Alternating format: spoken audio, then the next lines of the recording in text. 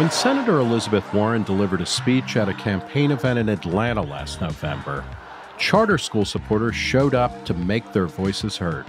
Sarah Carpenter, a grandmother and school choice activist who had traveled 6 hours from Memphis to attend the event, confronted Warren backstage. Because I read that your children went to private school. My children went to public school. That clip went viral because Warren wasn't telling the truth. 3 weeks earlier, an education researcher named DeAngelis had discovered through online sleuthing that her son Alex Warren, now 43, had attended Kirby Hall, an elite private school in Austin. DeAngelis, who is the director of school choice at the Reason Foundation, the nonprofit that publishes ReasonTV, decided to research the issue because Warren wasn't forthcoming with reporters. A few journalists actually asked all the Democratic presidential candidates where they sent their own kids to school and where they went to school, just as some descriptive, analysis and reporting, which is very interesting.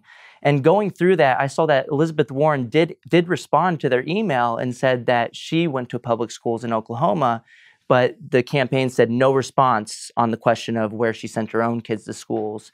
So I started thinking a little bit, if she's so public school proud and that she's bragging about how she went to public schools and how she taught at public schools, she'd probably be really proud to talk about how she sent her own kids to public schools if that was actually the case. After DeAngelis found Alex Warren's Kirby Hall yearbook photo, others dug up evidence that he had also attended the Haverford School in Pennsylvania.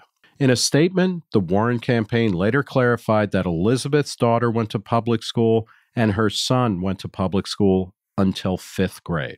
What's her set of policies towards school choice? Are they positive or negative? So in October, she released her education plan, and a lot of people were actually surprised that she was pretty radically anti-school choice, even more so than Bernie Sanders, some might argue.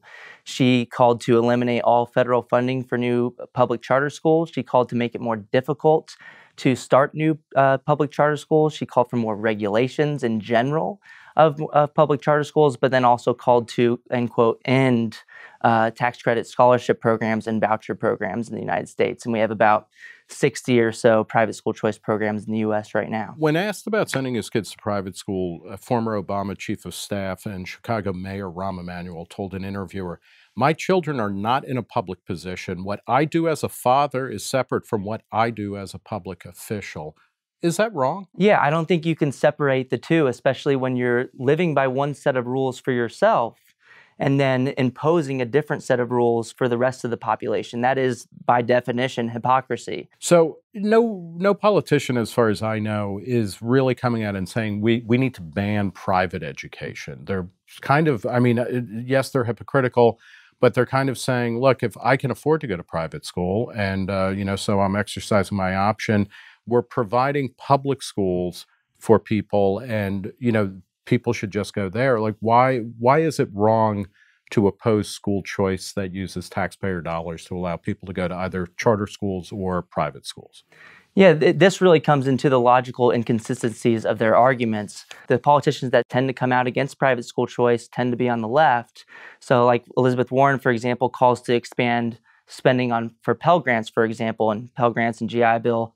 They allow different segments of the community to take public dollars to go to a public or private university of choice, a religious or non-religious university of choice. So there's a huge inconsistency here. And this is also the same with universal pre-K proposals. If you're pushing to expand for universal pre-K proposals, those allow families to use public and private options as well. Why is it any different when you get, between pre-K and college? Why is it any different between K to 12?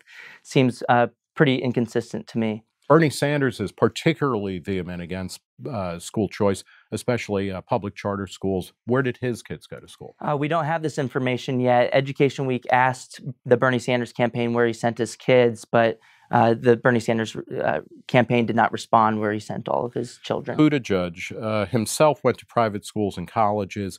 He's against private scholarship voucher programs, which is interesting given where his husband works, as you found out.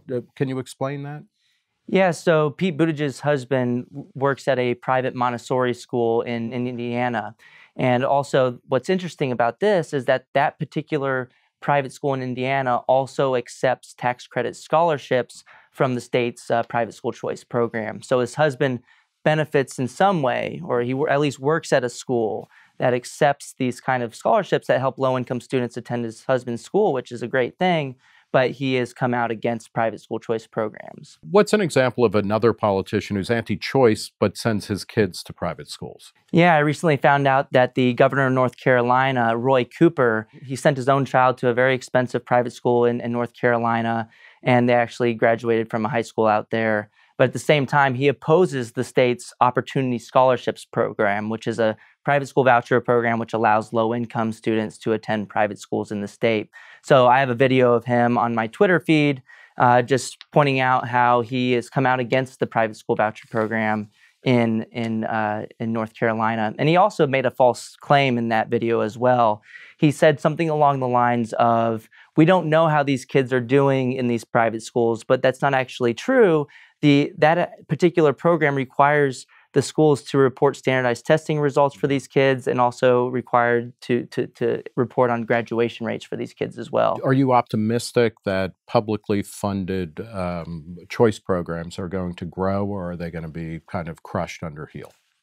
I have quite a bit of optimism, but at least at first I'll start off with where I'm a little skeptical. We've had the private school choice movement for a very long time in the U.S.